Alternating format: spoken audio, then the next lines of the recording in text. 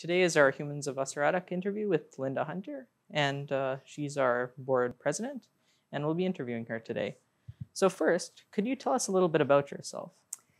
Well, I was born in a small town in Manitoba called Gilbert Plains of Ukrainian parents and grandparents, so I was completely surrounded by Ukrainian culture. I have a very supportive husband and daughter and two grandchildren that I love to pieces. Um, I am retired. I retired a few years ago, but I was most of my career, I was a senior project manager providing IT consulting services to many organizations in Winnipeg, Manitoba, and across Canada. So I still am involved with Oseredok. I have been for many years. I've actually been on the board for 21 years. And I'm also a member of the oseredok choir and have been for probably 40 years, which is giving away my age. And I am generally involved in the community, doing lots of volunteer activities. I like to paint, I like to draw, do lots of crafts, and in my spare time when I have any.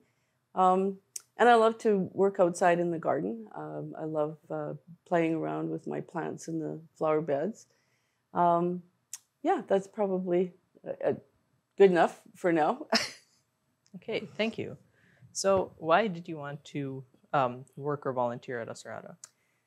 Well, I'm probably going to answer how I got involved with Oseredok first, because I was introduced to Oseredok by Walter Klemke, who is the conductor of the oseredok choir. And he was a very strong proponent of supporting Oseredok and building it. And so he would recruit choir members to come and paint and clean and do just about anything that needed to be done in Oseredok. The other thing that he did was he started supporting Oseredok by going caroling at Christmas. And so being part of the choir and having gone caroling when I was growing up, I decided that that was what I wanted to do, and it gave me the opportunity to carol for Oseredok. And that's what I've been doing ever since. And so that's sort of my one big contribution to Oseredok is the Christmas caroling.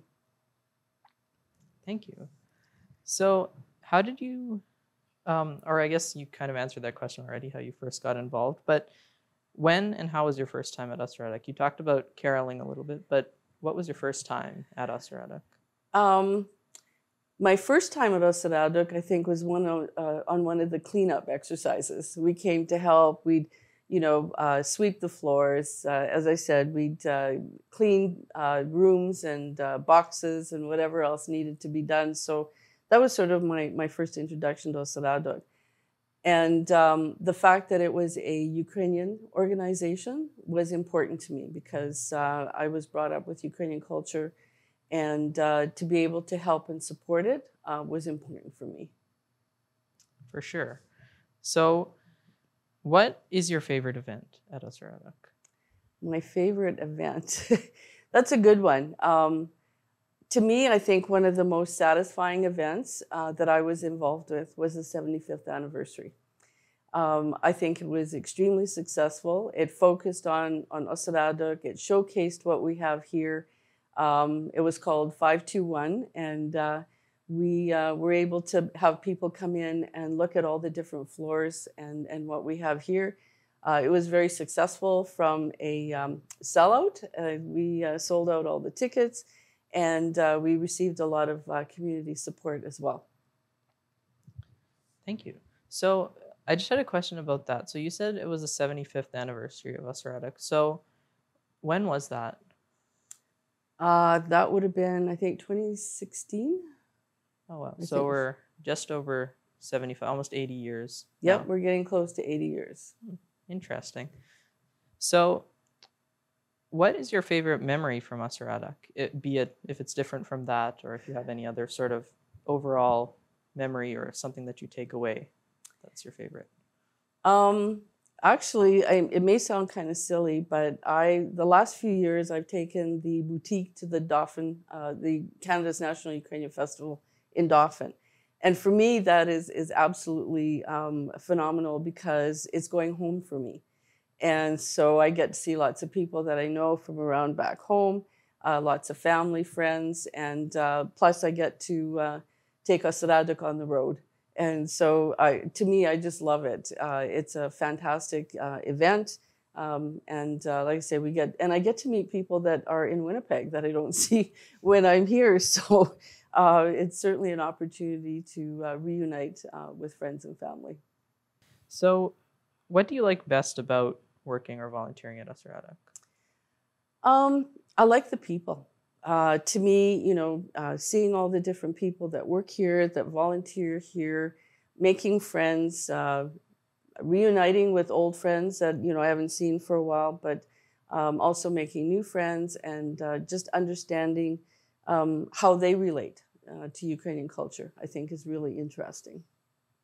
For sure, and I think that's something I can relate with too, because the first summer I was at Oseredok last year, my key takeaway was that it was the people that made Oseredok special and a good place to work at, because really at the center of every nonprofit organization is you have to have people who are passionate and are willing to work with others to make events like 75th anniversary, Manitoba 150. Those different events come together and happen. Yeah, so, no, for sure. Yeah. It's to me, it's tremendous, and you can't put a value on that. It's just phenomenal for sure. Yeah. So, why do you continue to commit your time and energy to Oseredok? I think it's important to maintain the culture, to share it with people, and to give back to the community. So for me, that's extremely important.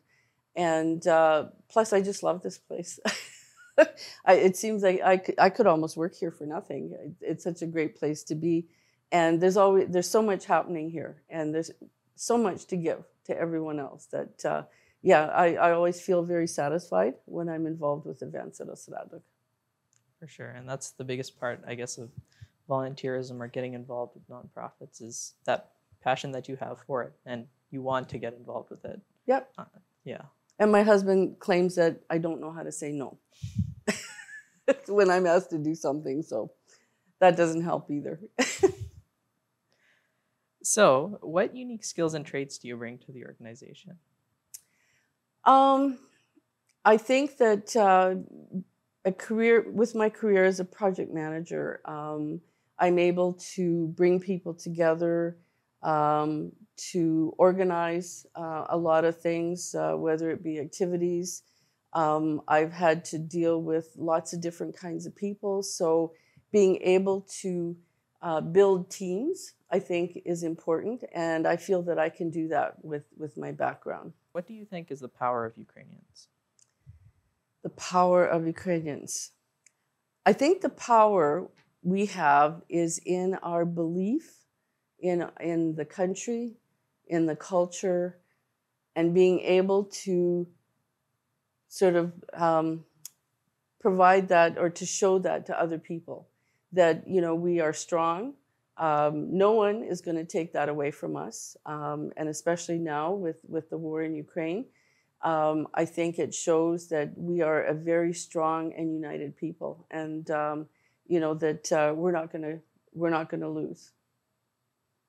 For sure, and I think that's been a common theme throughout all the interviews we've done so far, is the idea of resiliency and perseverance. Yeah, for sure. So, what have you learned during your time here?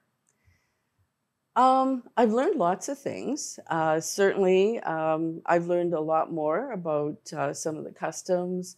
I've learned a lot more about the history of Ukraine, about artists, writers, a lot more about even some of the cultural traditions that we have, which has been great because now I can pass that on to my granddaughters. Yeah. So, what do you think the relevance and significance of an organization like Oseredok is? I think it's important that we can have sort of I don't want to call it a one-stop shopping center kind of thing, but I think it's good to know that there is one place that we can go to celebrate the culture, to learn about it, to spread the information. I think that's vital. Not to say that the other organizations aren't important. I think they are. But I think to have one that represents the Ukrainian community is important, and that's where I think Oseredok has a huge role to play. Yeah, and that idea of a cultural hub, which is really the center of the name, being Right. meaning center. Yeah, So no, for sure. yeah.